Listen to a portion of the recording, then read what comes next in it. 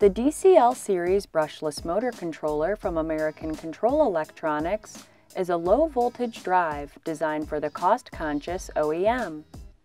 ACE removed many of the trim pots and jumpers that are associated with traditional motor controls from the DCL controller, simplifying the hardware and setup process and saving valuable space.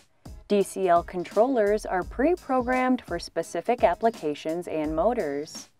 To modify controller performance in the field, ACE offers the CPC 300-1 programmer board that snaps into place and calibrates the controller to one of 10 different parameters.